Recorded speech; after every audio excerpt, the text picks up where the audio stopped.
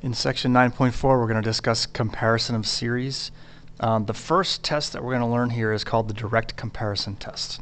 All right, it's defined as follows. So if I have one series whose terms can be defined as a sub n, and I have another series whose terms can be defined as b sub n, and all those terms are positive. And I have a series with b sub n that converges, and I know that each term in A is less than the terms in B, then I know that the series involving A also converges.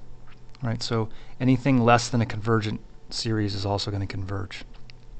And on the other hand, if I know that A diverges, and I know that each term in B is greater than the terms in A, then I know that series B diverges as well. All right, so the idea here is that we want to try to think of a series that is similar to the one that we're looking at, that we happen to know it converges or it diverges, and then we can compare ours to that and see if that gives us more information. All right, so the first example we'll take a look at here is we're trying to think about whether this series converges or diverges. So I have 1 over n cubed plus 1. All right, so if I compare that to 1 over n cubed, I know that this converges by the p-series test. So p is 3 here, which is greater than 1. So this series 1 over n cubed converges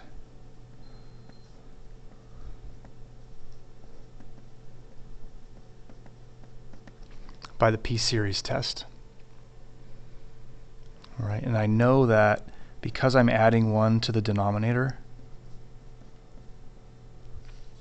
1 over n cubed plus 1 is always going to be less than 1 over n cubed. All right, so that's the direct comparison test working in my favor.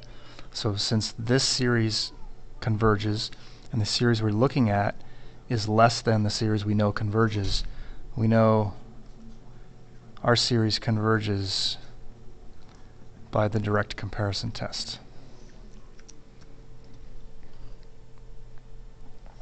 Let's take a look at another example.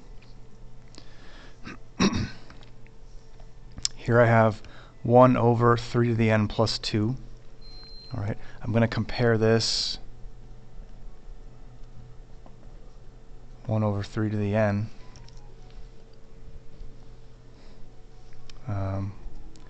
This is really 1/3 to the n.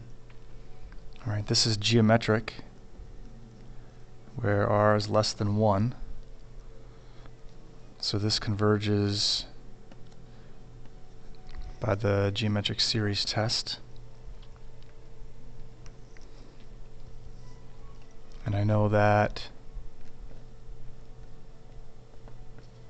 1 over 3 to the n plus 2 is less than 1 over 3 to the n, because I'm adding 2 to each denominator.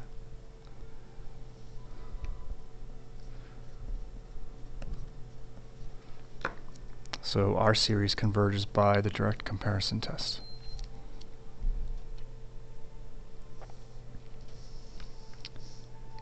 Take a look at our last example here. I have 1 over n minus 1. So I'm going to compare this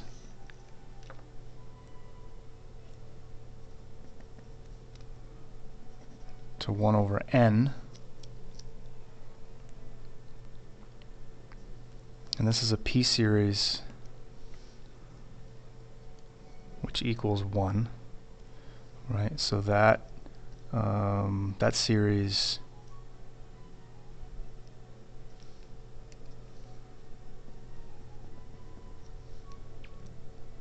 diverges by the p-series test.